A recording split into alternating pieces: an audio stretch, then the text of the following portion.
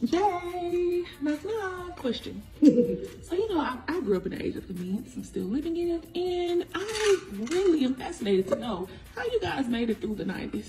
I mean, it was like a great time. Just not a lot of stuff.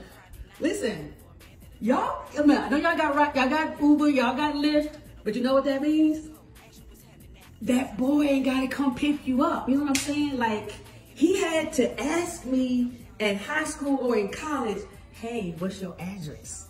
Can I come pick you up? Can I ask your dad? Can I come pick you up? You know what I'm saying? What about the cell phone? A car phone is a lot, Jay. Oh, yeah. A pager is a lot. A paper is a lot.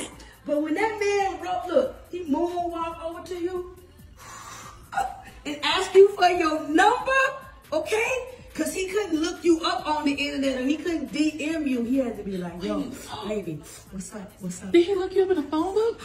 No, you ain't had your number in the phone book. Your mama's number was in the phone book. So he had to ask you. He had to be intentional about you, okay? And say, I want your number.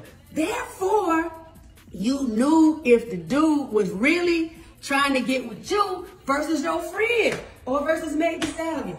You know what I mean? It's you. Okay. Big deal. Got it. Thank you. Thank you.